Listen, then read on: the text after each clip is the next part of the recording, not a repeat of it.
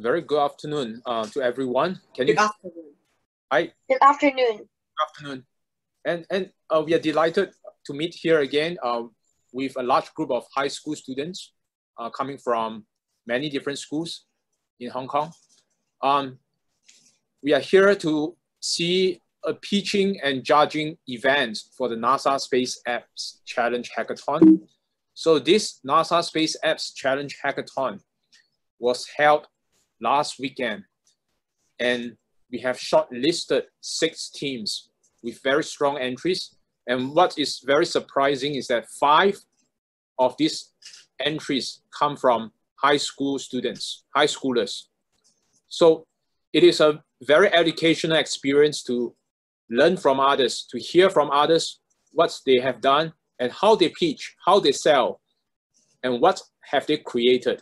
So that is the idea for today's session. We are going to see a lot of very fascinating solutions that go towards addressing the challenges in this NASA SpaceApps Hackathon.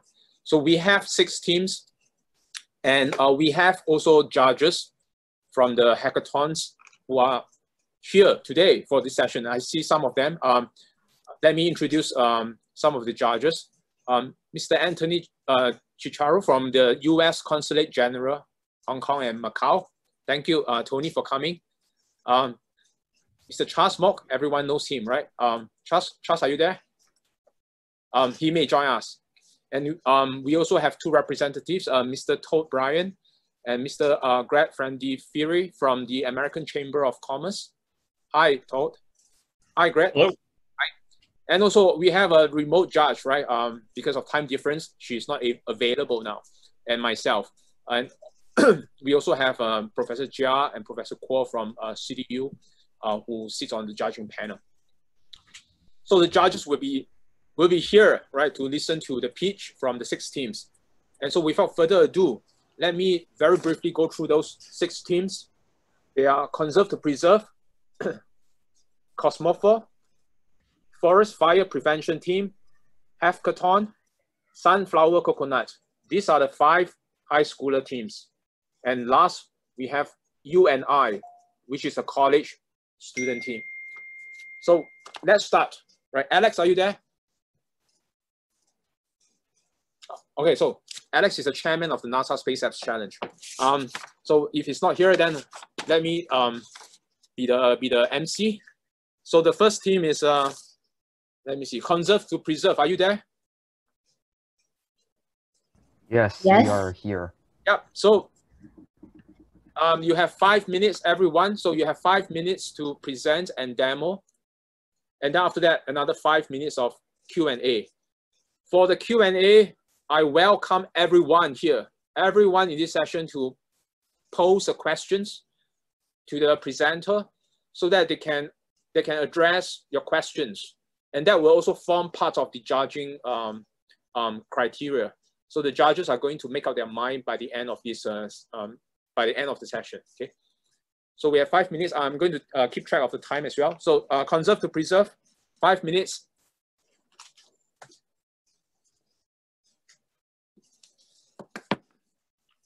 So let me stop the screen so you can share screen. Manfa, are you there? Can you enable screen sharing for those teams? Everybody can screen share. Oh, that's great. So Conserve to Preserve, go ahead.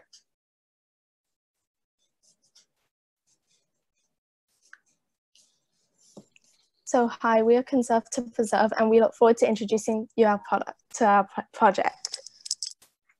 Next slide. You would like to introduce yourself, right? So everyone here, each team, introduce yourself first, and then go into the presentation. So I'm Ottilie. I'm Athena. I'm Ashna. I'm Hugo. And we also had like an extra team member, but he sadly and unfortunately is not able to be here today. He has previous arrangements and he cannot make the time to be here. Apologies for that. So our team consists of 5 10 and year 11 students from South Island School in Hong Kong. And we're all very passionate about combating the threat of climate change through using mathematics and computer science. So our mission statement is a world uneducated is a world futile. And what we hope to convey through this phrase is the importance of educating the younger generation about climate change, because in the end, they will be the ones who are going to suffer the consequences of climate change. And therefore, we have developed an interactive and educational game, which we will talk more about later on. And it aims to show the player the consequences of some of the everyday actions they take. And it also teaches them how they can make better decisions in order to live a more environmentally friendly life. So the first step of our project was to conduct research on climate change. So on this slide, we looked at some of the biggest greenhouse gases that contribute to climate change. We also looked at human activities that produce carbon emissions and measured how much exactly they produce annually, which we used in our game later on. And on this slide, we did research on the rate of carbon emissions in different countries in the world. Some ways to like approximate the amount of carbon dioxide in a certain area. So like there's like a biological way, which is to use lichen species to determine whether the amount of carbon dioxide in an area is like concentrated or not concentrated, as some lichen species can only survive and like they will like reproduce quicker and have like greater rates of reproduction in certain areas with higher concentrations of carbon dioxide, but like some other species of lichen can't survive in high concentrations of carbon dioxide and can only survive in lower concentrations. So like the pros of this is that like you don't require any equipment to actually determine the carbon dioxide concentration in that area. You just need like your brain and maybe like a booklet saying like what lichen species matches to what concentration. But like the cons are it requires lichen, and lichen's not easy to find. It's like pretty rare in like cities, and it's not actually that accurate. Another way of calculating the amount of carbon in like an area is to use carbon probes and gauges, and that can be done anywhere and is quite accurate, but it requires scientific equipment. The previous climate shows a Gaussian distribution in the curve, which means distribution is symmetrical. There's the same amount of colder than average weather as there is hotter than average. And it also means that weather that is average in temperature occurs more frequently than the extremes. The new climate curve shows a shift in both mean and variance. This means that not only does distribution get more spread out, meaning more extreme weathers, but there's also a shift to the right. This shift indicates more record hot weather. The trend in temperatures of Hong Kong remains consistent with global trends. Per decade, temperatures are rising. And as we can see from the red line, as of more recently, this trend has accelerated. This can be attributed to climate change and Hong Kong's local urbanization effect. As of data collected in 2019, total emissions of Hong Kong were 40,600 kilotons. Taking into account the approximately 7.5 million people that live in Hong Kong, our emissions per capita was 5.4 tons. The sectors that had the largest contributions to these greenhouse gas emissions were electricity generation, which made up 66% of total emissions, transportation sector, which made up 18% of total emissions, and waste management, which made up 7% of total emissions. In order to effectively combat global warming, we must drastically reduce our carbon emissions and global and greenhouse gas emissions as a whole. To do this, we must replace fossil fuels with renewable energy or nuclear energy. Nuclear energy emits virtually no carbon compared to every other major energy source and is more efficient than renewables as it can run 24/7. As 90% of Hong Kong's electrical consumption comes from our buildings, the green building is essential to Hong Kong especially. Green building means to utilize solar energy in order to maximize air quality and minimize usage of toxic materials.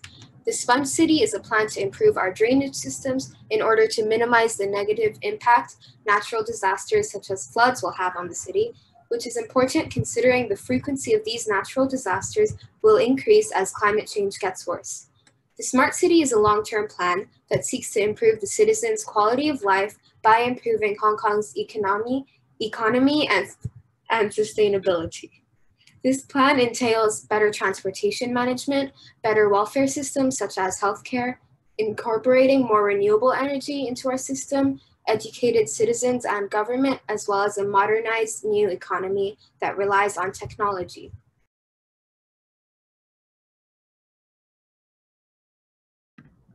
So we created these questions based on the large factors that contribute to carbon emissions in Hong Kong, such as in question 10 and 13, where we considered waste management.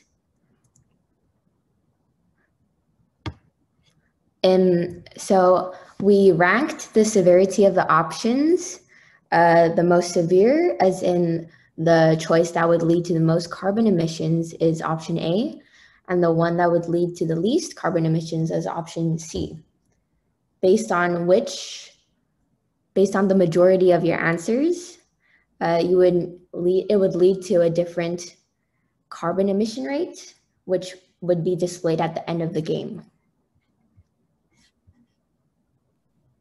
In order to calculate the emissions of each option, we looked into, for example, in question, in the transportation question, we looked into average distances to school from home, and we multiplied that by the speed to get emissions. Since there are always uncertainties, we cannot be sure that these numbers are entirely accurate, especially since we used averages. We have 3 minutes for Q&A. So would you like to wrap up? Hi, Sure. I'm Warren. Okay. So how are people in underdeveloped countries affected? So if you chose an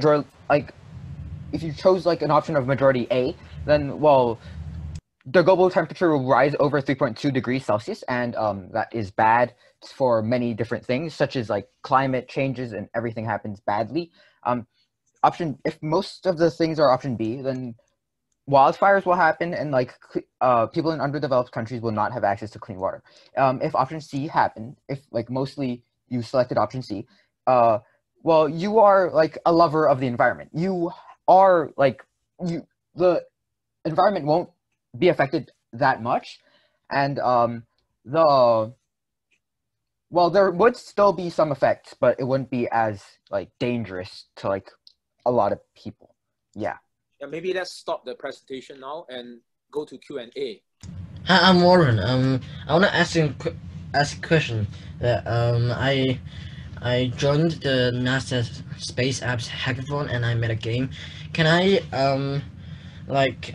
put that game that I've submitted in NASA Space hackathon into this project?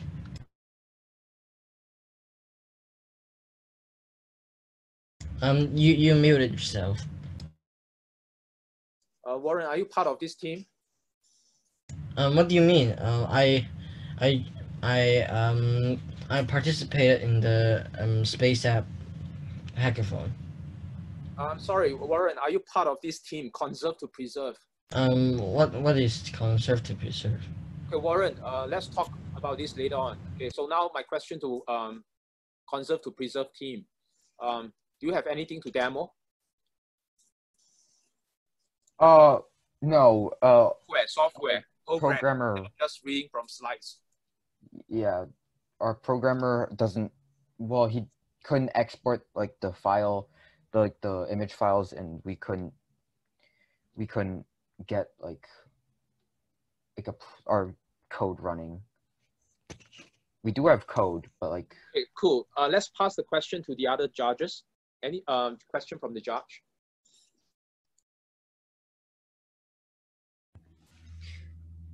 This is Todd Bryant. If I could ask a question. By the way, really impressive quantitative analysis and use of data. I was really impressed by that in the presentation. And just going back to some of the scoring criteria, when someone takes the test and then or plays the game and then gets the results, is this going to give them some very concrete action items that they should start doing the next day to try to help lower their carbon footprint? So at the end, we provide ways and methods that each person can take into account for how to live a greener lifestyle based on the options they took. And yeah. And will it prioritize that? I mean, is it going to say, you know, really this is where you got to focus more over this area? You know, you really fundamentally have an issue here that you could work on?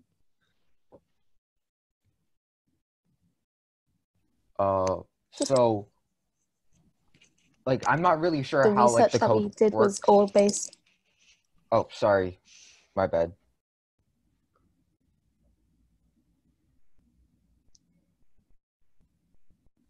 It was based specifically in Hong Kong, so then the data is more specific and it gives, it's from the research that we conducted. So there are methods where we've taken down notes for methods of how the government can improve, how individuals can improve, and there were small steps that everyone can take listed at the end of the game. Great. No, it's very engaging, and again, I'm really impressed with the detailed analysis that you put behind it. Thank you.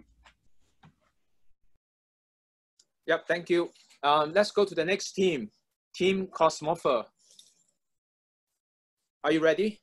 Yeah, I'm just What kind of team is that? How can I join a team? I'm Warren, kind of so let's confused. talk about this later, okay? So let's talk towards the end. okay. So remember again, to highlight, each team has 10 minutes. So 5 minutes of presentation plus demo, and hopefully another 5 for Q&A. So if you need more time for your presentation, it's going to eat into your Q&A. Understood. Yeah, are you good? So your screen. great. So I'm going to start the clock now. Here, you can start. Okay, great. So good evening, everyone. My name is Ashwarya, and this is my partner, Ria, and we are presenting Project Cosmopher. So first, the challenge. Under the umbrella terms inform and inspire, we chose to specifically target a problem that required us to illustrate the best of NASA's research, revolving around the essential yet undermined field known as Earth science, as well as data around NASA's numerous missions. Today, more than ever, major opportunities and problems are tied to Earth science, aerospace, and to our understanding of it. As students ourselves, we truly understood the significance of gaining reliable and valid information, and so we idealized Project Cosmopher. So in a tight nutshell, Cosmopher is an application that seeks to make Earth science and NASA's data accessible, engaging, and interactive. So we've coded and programmed a quick prototype within the duration of this hackathon. So Cosmopher's user journey begins with a clean, interactive interface with facts and figures laced in between loading pages for learning on the go. Prominent NASA launch missions are then accessed through the Discover page, where users are effectively able to filter results based on time period, relevance, and geographic location.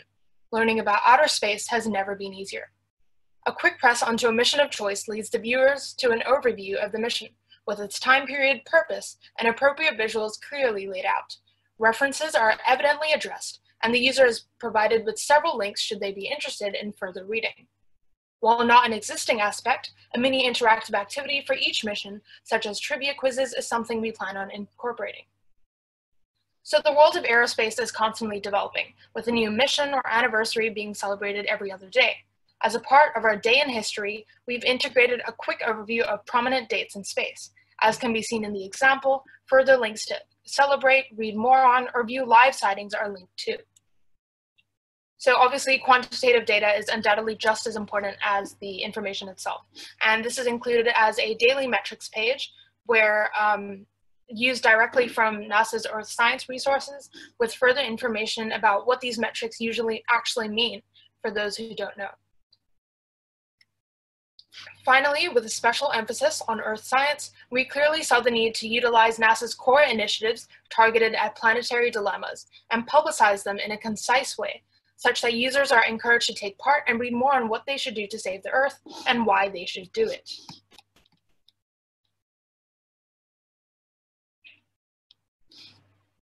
So how exactly does Cosmopher tackle the challenge at hand? The challenge asks for an interface that informs the user of information about NASA's space explorations in the eyes of a historian and educator. And we're doing exactly that with our Today in Space page, and the ability to effortlessly filter results based on the user's desired time and location. The challenge further asks for an interface that is interactive in nature. We do this with our simple and easy to navigate system. Finally, the challenge culminates with the integration of NASA and its subsidiaries' extensive databases. Cosmopher brings this to life with easy links to NASA's live sightings, further reading options, and mapping data that is incorporated directly from NASA's Earth data website. Cosmopher's target demographic encompasses anybody and everybody. Every person is able to have a different takeaway and benefit. As a result of our simple interface, as well as the increase in tech usage and knowledge within the youth, we are able to spark an inherent interest towards the conservation of our planet, as well as astronomy and the next generation of problem-solving scientists. This is the impact that we strive to make with Cosmopher. In fact, the benefits of Cosmopher are not simply confined to a certain age group. For older users, we are able to actively inform them of different NASA initiatives in relation to the universe, all the more publicizing prominent issues about our home. Evolving concerns such as climate change, forest fires, carbon footprints, and several other issues are crucial points of conversation that we as citizens of the planet should be discussing.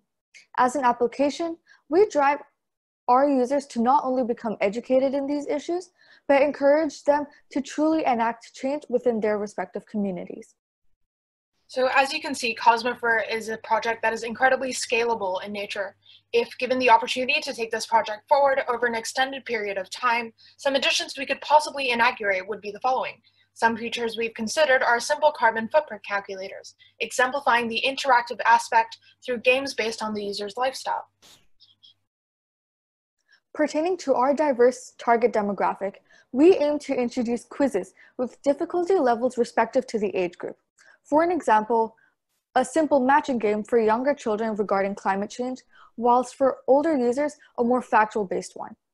Location-based notifications is also something that Cosmopher would definitely benefit from in the future, with specific notifications tailored to the geographic location of the users. That concludes our presentation. Once again, we would like to thank you so much for this opportunity, and we hope that Cosmopher is an idea that we can take forward with the NASA SpaceApps Challenge. Thank you. Thank you. Thank you. And my question is, can you give a demo of the software?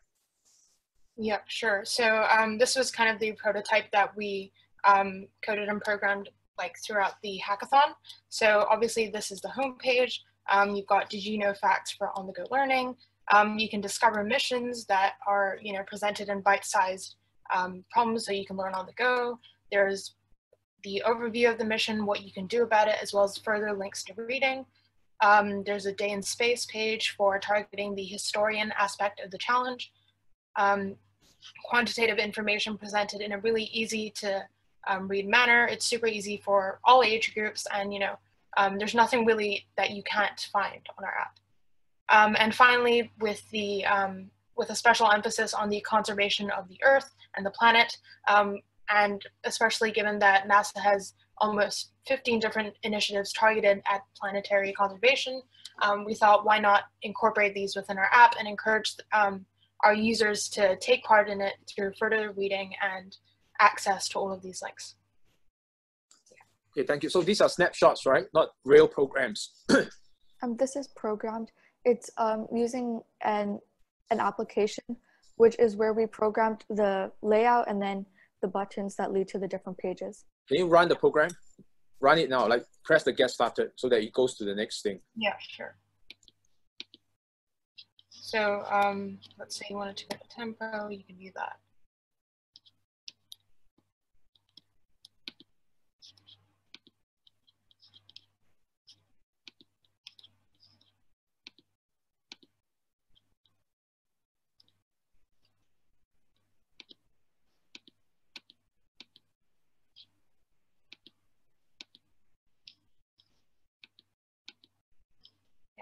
So that was essentially what we did over the course of the hackathon.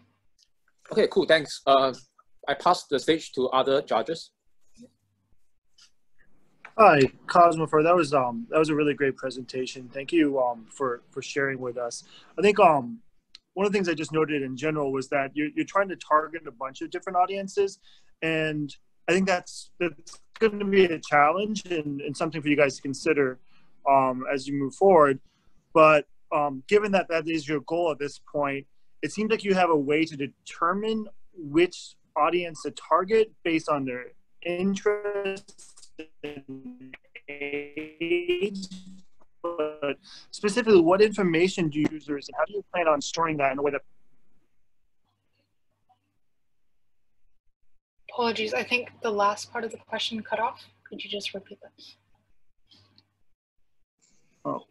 Sure. What type of information do you plan to gather from your users? Are you gathering names, ages, email addresses, interests? And then how are you planning on storing that data so that you are protecting the privacy of your users?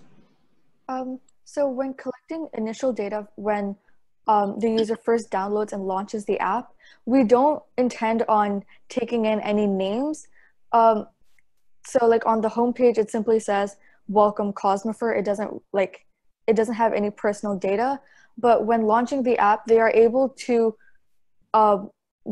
state their age if they want to. They're able to select what they want to get from this. So whether they're more interested in the astronomy side of the app or more interested in the issues or global issues or everything in general.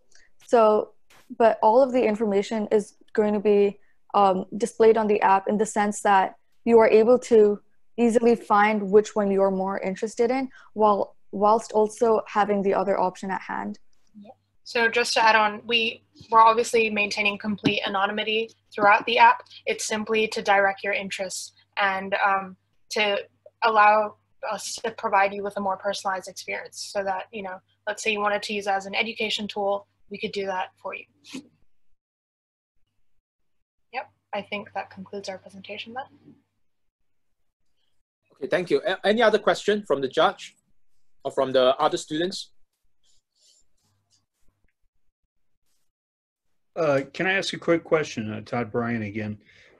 Also, I find it very interesting, your application. I'm a kind of a nerd. I like trivia. I love history. I love stuff about space exploration. I find all that really fascinating. I remember as a kid watching all that on television. I'm wondering, what's your thoughts more deeply on what applications will people use this for? I mean, knowing the history of different NASA missions and things like that is really fascinating. But what do you want people to use that information for? How would you like them to apply that information? So as we mentioned previously in our presentation, we use the theme inform and inspire. So informing is one aspect for obviously, like as you said, informing them of different NASA missions. But inspire is the second part of our application, in which we inspire our users to take change or come up with new innovative ideas. So in our homepage, we discuss prominent issues, like global issues such as carbon footprints, climate change, so on and so forth. So the users are able to understand that, and they also have links to different pages where they can create change or different options, such as what they can do on an individual small scale as well, such as vegan recipes, or like not vegan recipes, but like easier recipes or like easier methods that they can do on an individual scale. Thank you. Thank you. So let's go to the next team, the third team, Team Forest Fire Prevention. Thank you.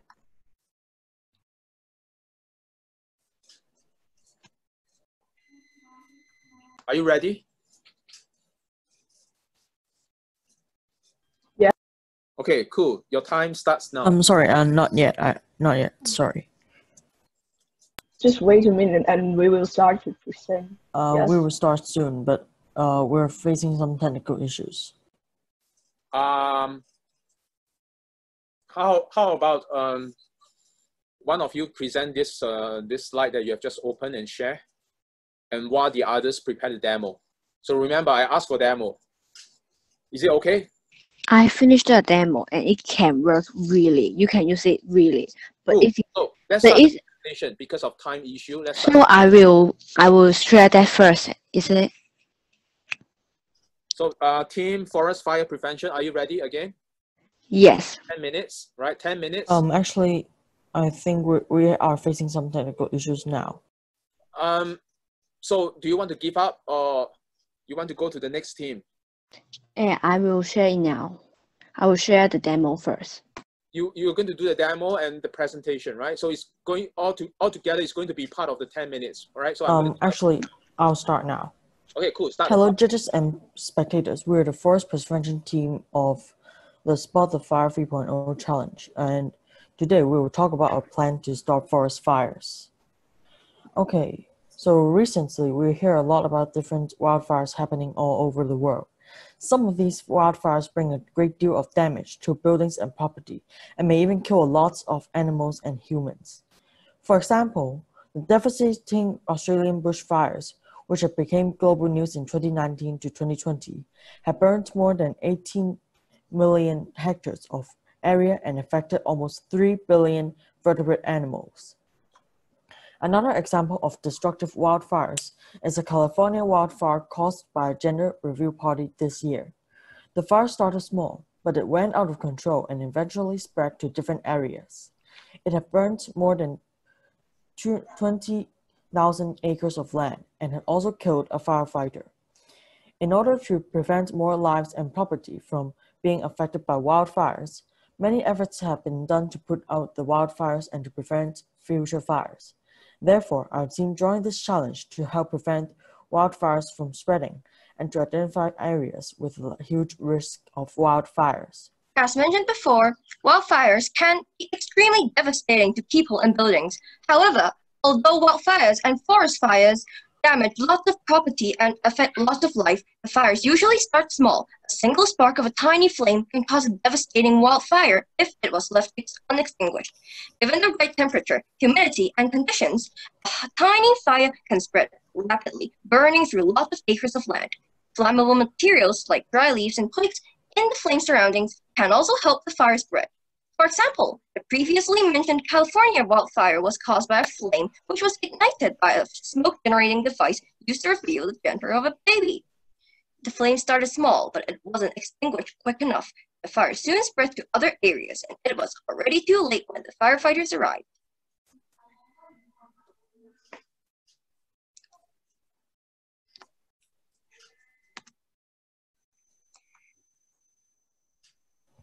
Our goal is to develop an application and a device which detects fires, stops them from spreading, and predicts potential fire starting places.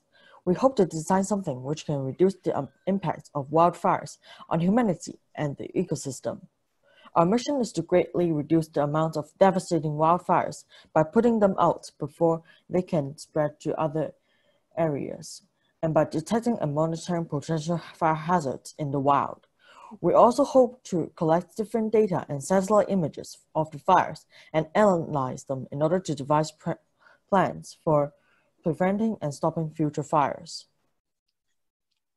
To achieve our goal and mission of reducing the impact of wildfires, we designed a system called Wildfire Begon, a professional wildfire prevention system, which consists of two parts. The first part is an application which notifies the users and authorities about different wildfires and potential fire hazards near them based on devices placed in different parks, forests, mountains, and other wild areas. There will also be devices which are made out of cameras, temperature sensors, humidity sensors, and soil humidity sensors placed on trees, fences, light poles, and other places in wild areas. Some of the devices will also be attached to animals and drones, which will be sent to survey the area routinely. The devices will detect small flames and sparks or potential fire hazards based on the data it received through its sensors, and will notify different people and the authorities through the application. The device will also try to put out the fire of a small scale on its own, which may otherwise grow into something bigger. Using the mini fire extinguisher attached to it, which will spray water or foam according to the severity of the fire at the detected spark or flame to extinguish it. If the fire is of a large scale, authorities can be notified of the fire's severity and its details through the application. Then, the authorities can decide to notify the users of the applications to do different actions according to the situation. Related organizations nearby can also be notified of the situation and can decide to provide different aid to the civilians and to the firefighters in that area. Real-time data of the fire will be provided to the public and to different organizations during the fire and after the fire has been extinguished. The data will include things like soil humidity of the area near the devices, time and date of the fire, time taken to extinguish the fire, the location of the device which spotted the fire, images and video footage of the fire, and temperature during the fire. Satellite images from NASA of the affected area will also be provided for estimation of the damage of the fire.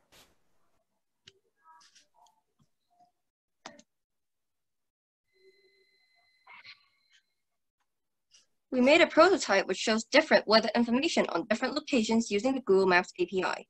Firstly, we used Python requests to get data from data.gov.hk. Then, we passed the data with the pandas extension.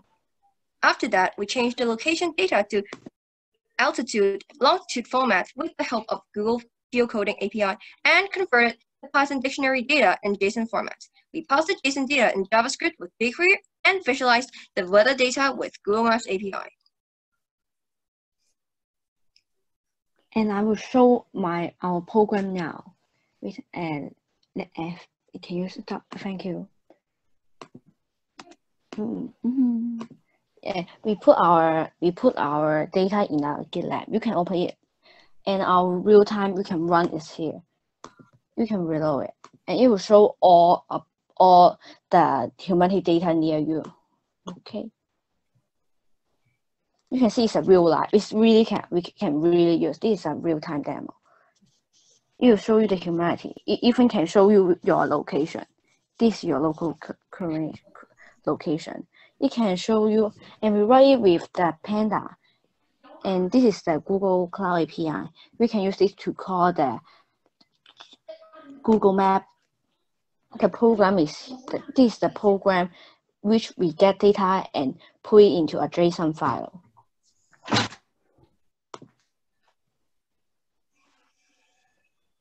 And this is the HTML file that we show on the website.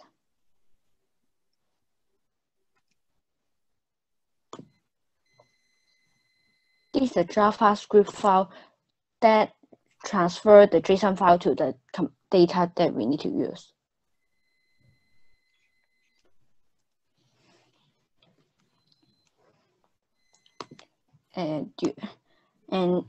But it currently only available for Hong Kong, and only about 3 minutes one time because there's some limit in the API.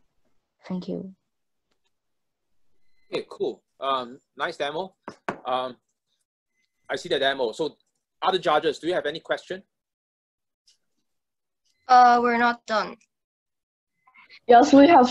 We still haven't demonstrated. You have 2 minutes left, so let's leave the 2 minutes to the judges.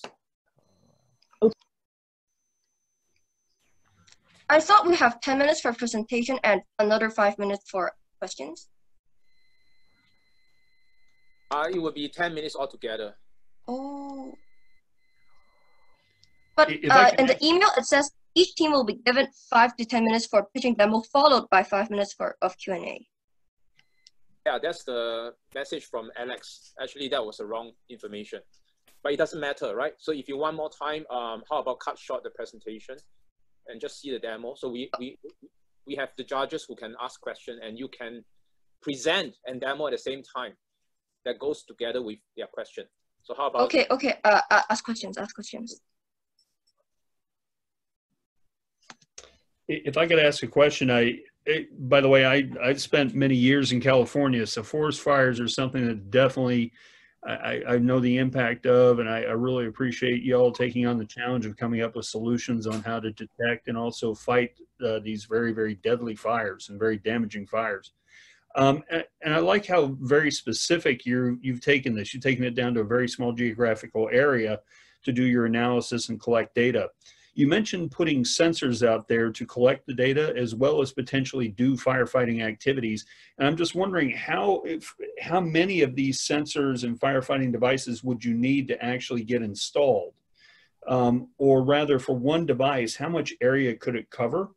Because, you know, California is enormous. It's a huge area. Thank you, Chiwei. I see the time. We will need a large amount of those devices. But those devices, they actually track the areas. They can be put on trees and light posts, and they track the area of a few meters around it, like maybe like 10 to like 15 meters around the tree or around the post which it was deployed, which it was put onto. It will track the area for small fire. The camera will track the area for small flames or fires or potential fire risk there, and it will try to put out the fire before it spreads to other areas. However, if it detects like medium-sized fires in the 10 to 50 meters area, it will notify the authorities of it, and the authorities can send firefighters to extinguish the fire. So, team, you want to demo something? Last 30 seconds. You want to show some demo? Wait a minute. Please don't count it because I'm going to present. Sorry, no, is it no more demo, right? I think we can move on to the next question. Let's move on to the next one. Right. The next team, havkathon.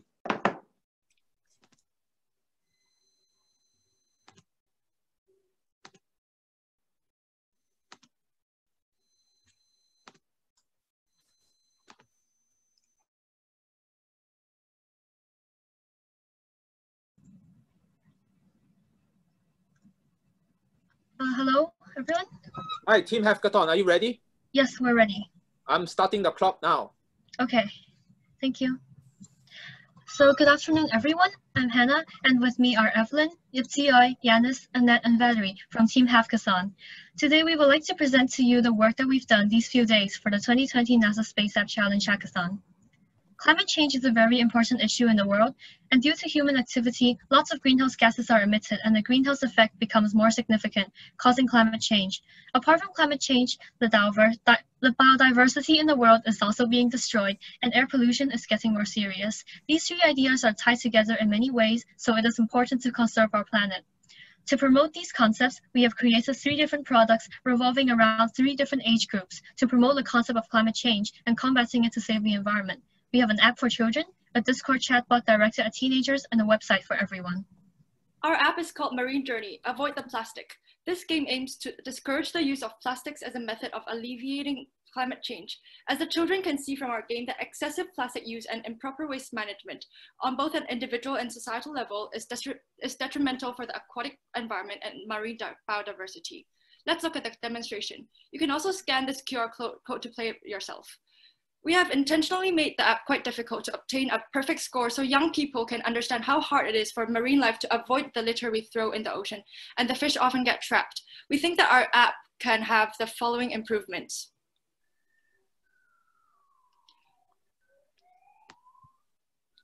We will move on to the Discord chatbot.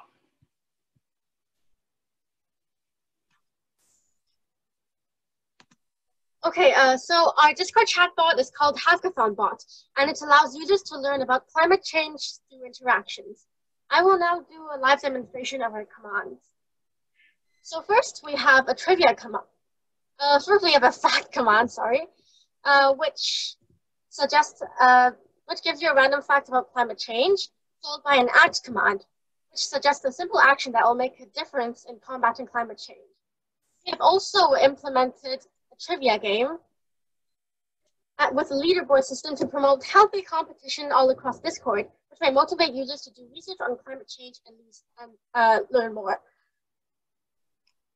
If you answer the correct answer, you can level up on the leaderboard. We also have commands to generate links to our website and machine learning data, and join our Discord server or invite our bot to your Discord server.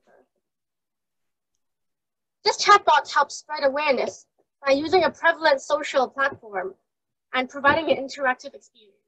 Many teenagers use Discord, and we believe that using this platform will extend our reach further.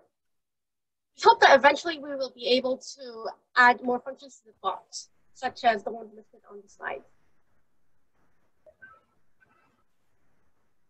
Now I will introduce the website. We create our website with Whitney. We hope to inspire people to learn more about climate change and take action. I will introduce the 4 main parts of our website and show how do we visualize NASA data.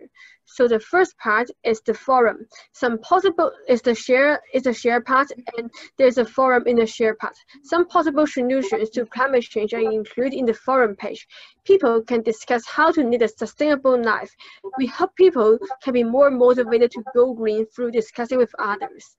And there's also a poll with a few thought-provoking questions are included in the website. People can join the poll and share their opinions. And in the related issues page, the causes, impacts, and solutions of issues related to the climate change, including decline in biodiversity and air pollution, are discussed. And the About page is what connects all our products together. You can, and it's our teammates and our neighbor division is also included there. Last but not least, there is a data part where we make use of the space agency data. And in the grass part, data from space agency, including global temperature, rise of sea level, the melting rate of ice sheets in Greenland and Antarctica are presented in a straightforward manner. The application tableau was used to create this chart. The rising sea level trend is compared to the rate of melting ice sheets in the North and South Pole. The graph can alarm people that it will be too late if we do not take action now. Machine learning is evolving in the modern day society. Therefore, we decided to involve that in our project by using it to predict the future trends of global warming. However, because of the lack of data in 2016 to 2020, we are only able to predict the trend with the global land temperature after 2015. During 1980 to 2016, the global land temperature has been constant, and the prediction of the temperature from 2016 to 2035 also comes out stable. This shows that if we were to protect the environment like how we did before, the global temperature would have been stable and sustainability will be achieved. We used 2 prediction algorithms. The first one is the naive algorithm, and the other one is the ARIMA algorithm. Naive and ARIMA algorithms are useful for data sets which doesn't involve dependent variables. It is a more suitable way to predict, for example, temperature, stock price over time. Both algorithms only work when there is a time series, which is the best choice for our project. So our project consists of 3 different products targeted at different age groups. So all people of different age groups so this message of sustainability can be spread in a more effective way. So it's a well-rounded project. Next.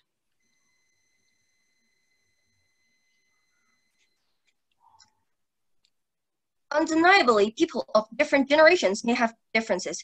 A one-size-fits-all solution may not be optimal for the majority, and thus it may not bring our message effectively. Therefore, our project consists of 3 different products targeted at different age groups, each using different platforms to interact with them in different ways to create the maximum appeal and relatability for the target users in order to spread this message of sustainability in the most effective way. Throughout this experience, we have learned a lot, not only about coding and machine learning, but also about sustainability and how it impacts us. Climate change and its related issues are directly tied to us human beings, so we should do what we can to make a difference. That is what our motto, One Earth, One Lifetime means. Here's the end of our presentation. We hope you enjoyed it. Thank you. We can move on to the questions now. Great. I just have one quick question. How did the Discord chatbot connect with the other components you have presented? You can actually access the other components through the Discord command. Like you can type website into the Discord and the website will show. And so you have the platforms all linked together, like the website, we have the Discord bot and also the app. In Discord, we also have both the app and also the website. However, the app, we didn't incorporate that because it's for children. We think that it's not that suitable for them to feed so much information into them. So we decided to do it in this arrangement. Additionally, some of our data Go ahead. Some of our data visualization is also in the Discord, and I think it's in the bot, and so I think that kind of also ties everything together. Cool. Other judges? Hi, this is Tony at the U.S. Consulate again. Great presentation. Thank you for sharing with us. One of my questions is, whenever you're developing a new product, you want to know who your competitors are, who's providing something similar. So for you guys, have you looked at that? Are there people providing similar things? And if so, how is yours different or better? And if not, then maybe why not? That's all. We have actually done some research on similar projects, but I think the thing that makes us stick out is we are well-rounded, because we actually have like a bot and a game and machine learning and also a website for all people. But for the research we have done, I've seen that actually people are maybe only making an app or maybe only making a bot. So I think our project actually ties all of the things together. So people And we educate people using an interactive approach, so people can learn about it easily, not just fitting information to them. And that's why we stand out. One thing is, we believe that there are also apps and websites about climate change, but we are most likely the first people to develop a Discord bot related. At least when I did a quick search on the Discord bot list, I don't think there was any other bot related to climate change. That's great. Thank you. Thank you. May I ask if you have mentioned about using the time series data, but what will some networks like recurrent neural networks or LSTM perform with the tasks you're working on? Sorry, do you mind repeating again? Because there's you didn't speak too clearly just now. Do you mind speaking again? Thank you. Oh, okay, so you have mentioned about the time series data, but I'm wondering, but how will LSTM perform compared to your algorithm-based method? Because naive and ARIMA algorithms both are really simple. It's easier to predict trends that is actually like temperature, and also there's like a flux, because there's going to be a fluctuating trend it's because it's a seasonal pattern. So we think that the most suitable way is to do these two methods, two algorithms. And other than that, because we're not the best in machine learning, so we didn't actually incorporate like a lot of machine learning. We just wanted to show our idea and also our basic concept on it. I believe that there are a lot of other places with a lot of machine learning. So I believe that us doing this it helps, but then I believe that we should use our strengths in places such as the Discord bot and put more effort in trying to promote it to more people. Okay, cool. Thank you very much for the question. So let's move on to the next team. Thank you, Team Havkathon. So the next team is Team Sunflower Coconut. Are you ready?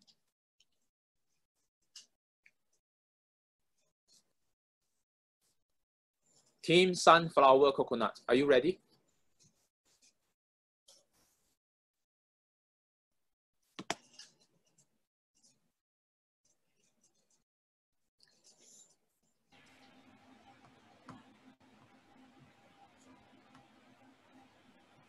Yes, I think we're ready. Your time starts now. Good afternoon, everyone. We're Team Sunflower Coconut, working on Spot That Fire version 3.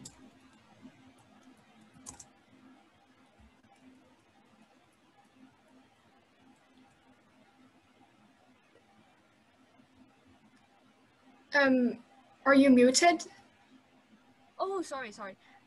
Hello everyone, this is Team Sunflower Coconut, and our project is to create a one-stop tool with machine learning to mitigate the effects of wildfires on humans and the biosphere in real time all around the world. So wildfires are a significant issue, and which is also explained by groups before us. So there are a lot of wildfires annually that we aren't predicting right now. So that's why we want to make a difference through our project. Firstly, we created large new open source binary fire scene classification data sets from other sources, which this is currently one of the largest sources online. And we have a fire detection module, which uses real-time lightweight cross-platform with EfficientNet. And we have a real-time fire risk calculator and a damage assessment model. Yeah, so in terms of detection, here's what we did. We leveraged computer vision artificial intelligence techniques to perform real-time detection of wildfires. We framed this as a binary classification problem, meaning given an input image, we detect whether or not a fire is present at that frame. To do this, we ran into our first challenge, which is that there is no sufficiently large open source dataset available for fire detection training. Hence, our first contribution, compiling the dataset available, an open source open access fire and smoke image dataset. We scraped royalty-free images and images under the MIT license, as well as used OpenCV to retrieve the frame-by-frame images from videos of wildfires, compiling a dataset of nearly 330,000 images. After compiling the dataset, our second contribution is creating a model for the classification and detection of fires. We leveraged EfficientNet and MobileNet v3 for these tasks. EfficientNet introduces a novel compound scaling method which completely rethinks the composition and optimization of ConvNets through coherent scaling of network depth, width, and input resolution parameters. EfficientNet is ideal for this task as it balances both computational resource efficiency and accuracy, achieving state-of-the-art performance on the ImageNet benchmark. We also experimented with MobileNet, which utilizes depth-wise separable convolutions and enables model pruning. Evaluating on our test set, we achieve an accuracy of 93%, which can be hugely improved given a larger dataset. Last but not least, we propose a method based on the NASA satellite image data to improve upon the existing space wildfire detection algorithm used by NASA, namely MODIS. MODIS performs segmentation of satellite imagery, classifying each pixel into water, land, fire, and etc. We propose to utilize deep learning on the Terra satellite fire radioactive power image dataset provided by NASA through UNet and nested UNet to improve segmentation results. UNet is an application of the fully convolutional networks architecture, a special encoder-decoder model which enhances fusion of local to global spatial semantic features. We propose to leverage UNet with nested dense skip pathways, as shown here, and deep supervision to form nested UNet in order to surpass NASA's current fire segmentation methods. So we have also prepared a fire protection model.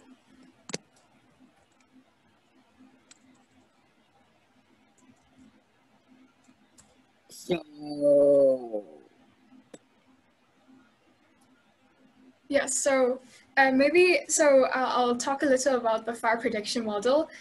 So we actually did a lot of web scraping from the NASA dataset because they have tons of data, which is daily, and there were like we took like 1 year of time series data, which had like over 2 gigabytes of data. Afterwards, we experimented with different techniques, such as simple SVM, support vector machine, a simple classifier, and also and because of like GPU resources availability reasons, we weren't able to train an LSTM yet, but we are currently training like some other more advanced modules, such as a CNN on that data, as well as an LSTM. We are planning to do this. And yeah, that concludes our fire prediction module. And in terms of, does anyone want to take the damage assessment part? okay, so the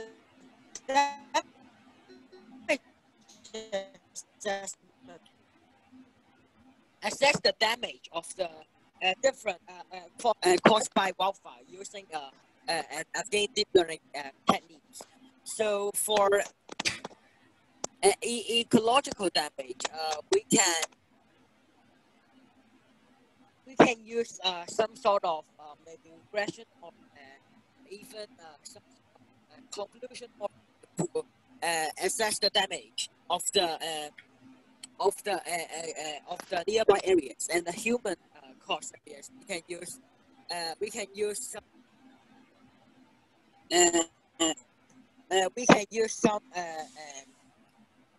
maybe some regression. Yes, exactly. So what's different about our idea is that most, basically, we see that what NASA has currently done is that they only assess the area of the burned area. So they only calculate how much of land is burnt by a fire, and they do not consider other factors such as the ecological damage of wildfires or the human cost. So we, in terms of our, what we propose to do is that we propose to consider two perspectives, firstly being ecological.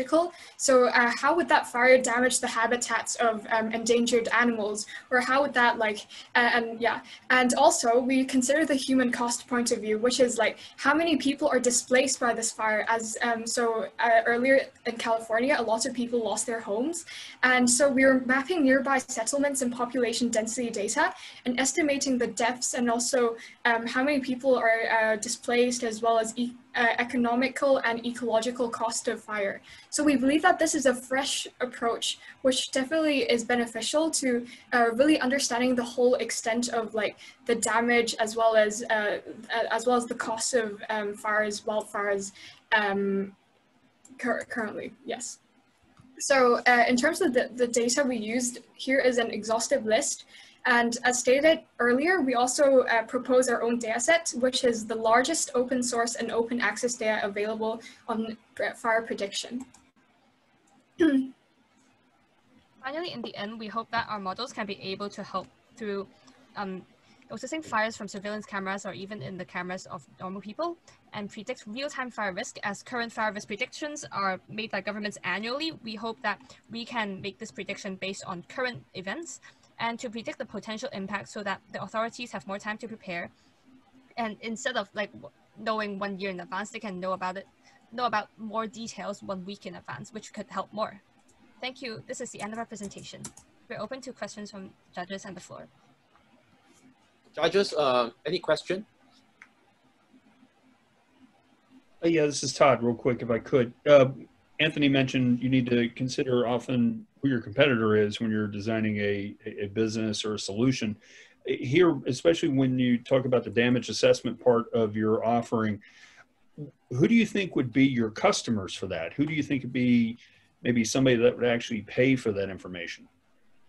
We think that would be governments, because they're basically responsible for the well-being of their citizens, and currently there is no comprehensive and no good module for predicting like the whole extent of the cost of wildfires. So we believe that our model would be hugely popular for governments around the world. Do you think any private sector, non-government people might be interested in paying for this? Yeah, I don't see why not. Farmers, ranchers, they can all make use of our products.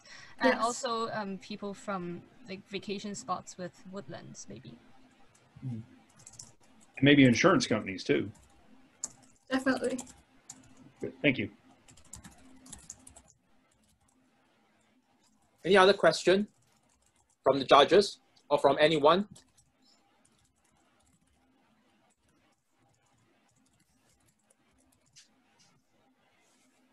So I just have one quick question. How big is your train data set?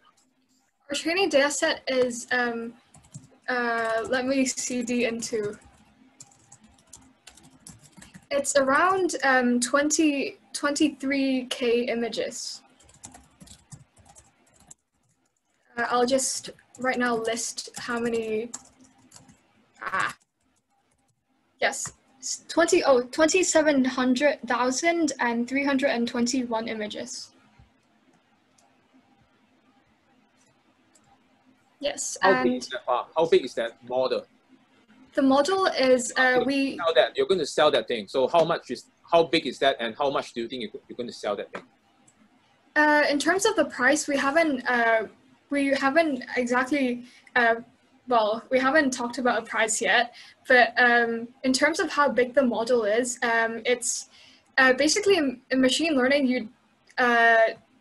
You want a model that's as small as possible so that it can be run fast, fast in real time. So our model is actually very lightweight, and so we use the efficient net model, which basically scales the different trainable parameters coherently, as in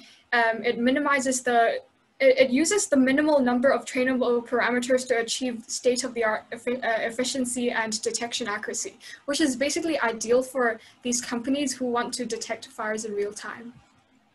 Okay, cool, good. Yep. So let's move to the last team. Team UNI.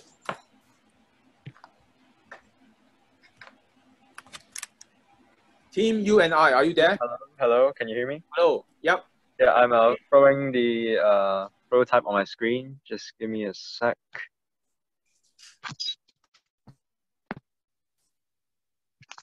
Can you see my screen? Hello, can you see the screen? Yes, I can see. Okay. So your time starts now. Okay, so good evening, everyone here. Today, our team is taking up the challenge to putting the complicated NASA data sets and putting them into visually representable visually representable figures for the general public to see, which we could further on use for education or information or so or so. So let's begin. So we all know that the hottest topic, quite literally, in the world right now is climate change, and most people think it's bad, but we don't know how bad it is, right? So in the past, university students or researchers or professionals could access to NASA data sets and grab the data themselves. But me as a business student, or even let's say a primary or secondary school students, when they go into the sites, they have no idea what they are looking at. And trust me, because I have no idea what I was looking at, which is why our team developed UNI. Especially given the experiences we've had during the COVID-19 pandemic, we realized that the most efficient way to demonstrate knowledge or to demonstrate data is through a mobile application, which is why we developed a mobile application to visualize all the confusing numbers on the data sets that NASA site offers, so that the general public can make use of this data and do whatever they want with it. But who are our primary targets, you might ask? Well, our first primary target would be, let's say, primary school or secondary school teachers. As you know, data is extremely complicated, and usually professionals are the only ones who can interpret it. But with our mobile application, we aim to let students from primary schools or secondary schools to download them and maybe interactively use it with their teachers to grasp more knowledge about the world around them. Also, another usage for our application might be for professionals. For example, let's say farmers who want to know about weather data around their area or so. So let's jump into the application. As due to time limitations, we're just going to use the demo. So as you can see in the first page here, there's a sign in and register. Our application UNI actually has a database for users to register their own accounts, which I'll demonstrate right now. So when you press the register button, you first go into the username, email, password page, which is, well, basic for most account registrations. What comes next is what makes our application a bit more special. We'll have our users insert the date of birth, their occupation or their country or region into their own accounts. So this information is linked to our account, and then we will further use this information to recommend relevant data for them. For example, in their area, or weather data related to their occupation. For example, if you're a farmer in California, United States, I'm going to press the next page. Just a sec. Yeah.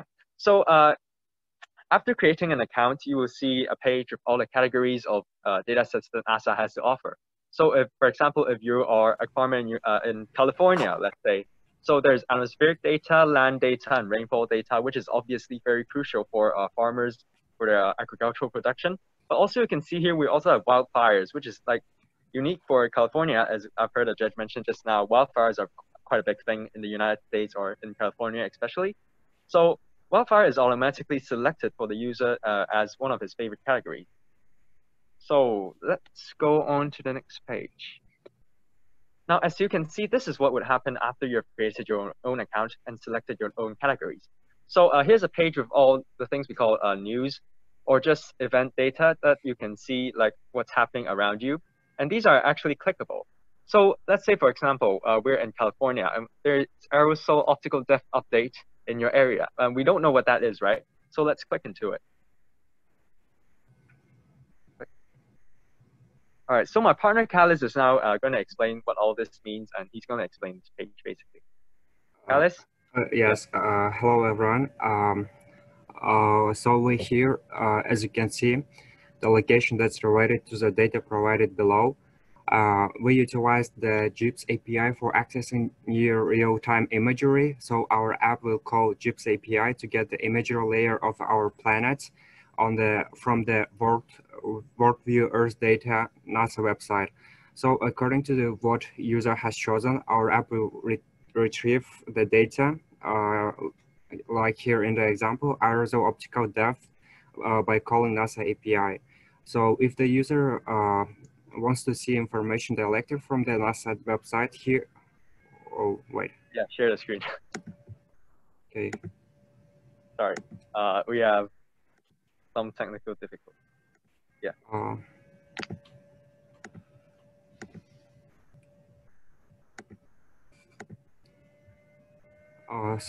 If the user wants to see the information from directly NASA website, he or she can go directly to that website by clicking this link. So here also the summary of the information. What does this information mean? We also use the NASA's Open API in order to obtain the images and the videos for our app. We also, by using the data from the NASA's website, we also plot the graphs and the maps in order to improve the visualization of our app. So here, this app also provides the data about how you should understand this data. For example, the explanation, whether it is good to have such kind of records for this page, and also this how this data will directly affect you. So we also provided some additional functions like downloading data and saving the snapshot. Yeah, as you can see demonstrated in this page, we actually have like complicated on one side, but we also have some simpler graphics or simpler words to put into for education for primary or secondary school students. And it also tends to the more professional side, as you can see on the top of the page. Okay, you can go back right now. So get back to For You. Okay. In the For You menu, there is actually also a drop-down menu. So if you have chosen like maybe you have chosen the wrong categories, you could go back to the other categories and see the things around you also. Okay, now to the global function. The global function is very similar to the For You function, except that it takes out the largest news or the largest effects on the environment all around the world and pushes it to your page so that you can see what's happening around the world in case you are actually feeling like you want to know more about like things that are not only just around you. And also each of these pages are extremely similar to the one we demonstrated just now, which contains professional data as well as some easier interpretation. Okay, so the monitor function. We also have the monitoring function, as you can see here, where you can select, first of all, your categories. Click on the drop-down menu. Yeah. As you can see, you could select some of the categories here, like all of the data which is provided by NASA itself. So let's say, for example, you'd like to monitor atmospheric data. So you click on atmosphere. Okay, close it. And then there's the location.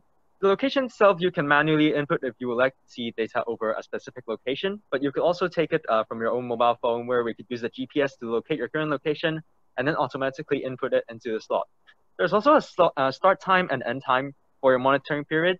So let's say you would like to see the weather data, the rain for maybe the next 5 days, where the rain clouds are. You could simply enter the time, start time and end time for the particular period. So after that, you could click, if you selected all these things, you go into the View tab.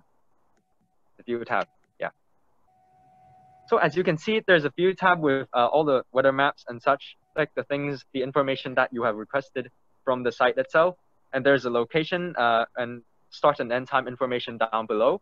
Also, there's also a checkbox where you could see notify me if there's any update, for which like if there some of the weather data can affect you greatly and you would like to know about it right away, you click that checkbox and the mobile application would push notifications to your mobile phone.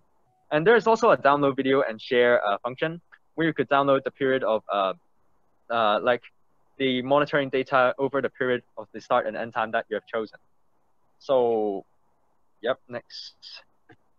And also, off to the settings. These are three main functions that our app actually offers. But of course, to make ourselves unique, our app is different from let's say local weather station apps, because we offer a global accessibility with all the language and so. And NASA data sets not only restricted in any specific country, but from all around the world. So let's reserve last minute for Q&A. Yeah, we're finished, basically. Yeah, great. So here's some demo. Can you tell me what language is this written in? Your mobile is it iOS or Android? Can you show me the code? Oh, this is actually a prototype from Adobe XD. So there's no real code, is that right? Yeah, not real code yet. This is for demonstration purposes. So let me pass the stage to the other judges. Okay. Yeah, very quickly, lots of interesting information here. I'm wondering if you thought about how, let's say we take the example of a farmer and they're getting information about hydrology, they're getting information about wind, temperature, etc. How could you turn that into something that can make their life easier? Maybe this does something for them automatically. I'd say, like, for example, in the page you've seen just now, where we had the complicated data on the top, and then it gets easier as you scroll down. Like, it's more simpler on, like, it explains to you what it means, how it affects you. I think if we put we put those complicated data and put it in very simple words, it could affect farmers one way or another to make their lives easier. Yep. Any question from the other judges? And anyone? For Team U and I, anyone has any question for Team U and I?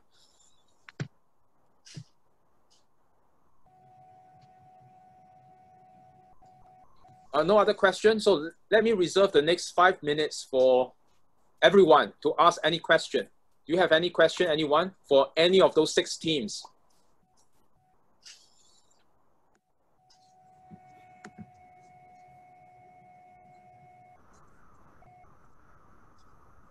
I think I have a question. Yeah, go ahead. It's for the team before the one that just went up.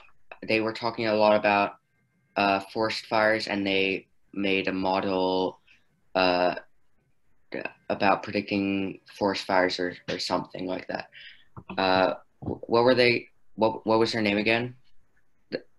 Sunflower coconut. Sunflower coconut. Okay. I think they said so they think their model is like industry standard.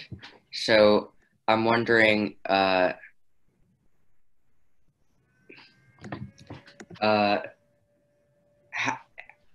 they put the machine learning sort of algorithm to make this model yet, or has it not been made yet? Yes, definitely. Our machine learning model is actually available online. It's open source, including our database. It's also open access. So let me just share my screen. Is it? It's not working yet. Yeah. Sorry. Yeah, so here's the fire detection module. As you can see, we used EfficientNet. So click into EfficientNet, and then you can see models. And then efficientnet.py is like the model. And yeah, this is the code we used. It's all available on GitHub. And here's some code. We also tried MobileNet. So here's the code for MobileNet. MobileNet v3. Yeah, so here's the code. And yeah. Okay, I'm not sure if you'll be able to do this, but would you be able to like show us an example of the model, like just give an example image, and the model showing like it predicting something? Sure. We actually have uploaded a demo video onto the project page. So yeah, let me just find demo hackathon. Let me see. May I interrupt? So I guess all the source codes and so on are available, right, on the SpaceApps official Yeah, it's all available. website. So this is the idea. We want to get Chin Lam to educate us, right, in the future. So thank you, Chin Lam. You are a very good machine learning practitioner, right, for high school students. You are going to teach us more in time to come. So any other question for any of the teams, any of the 6 teams? Anyone?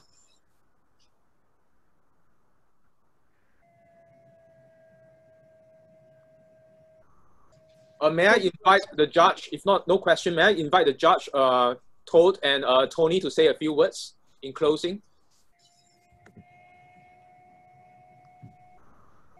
Sure. Tony, do you want to go first, or would you like me to go first? I'll go ahead then. First, I just want to congratulate everybody. I am amazed by what you all have created. And there's a lot of creativity here. There's a lot of thinking about application and how the information can be used. There's also a deep level of technical skill that I'm going to brag a little bit here. I did go to MIT, but today I feel very humbled. Really saw so much capability here, and it really is encouraging for the future. And really impressed that you all have taken the time and the effort and put so much energy into this and come up with so many cool things. And I encourage you to keep doing it every single day. Just keep thinking about what you can do to make things better, to come up with creative solutions and make a better planet. And I thank you. Thank you, Toad. Thank you.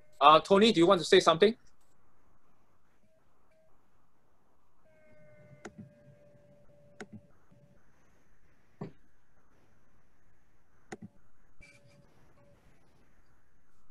No, so that's it, everyone. We see a lot of fantastic ideas in this pitching session. So we are going to come back to you with the final judge outcome. So the judges are going to be very busy, right, deciding who will be the 2 global nominees that we will recommend to NASA for the final competition.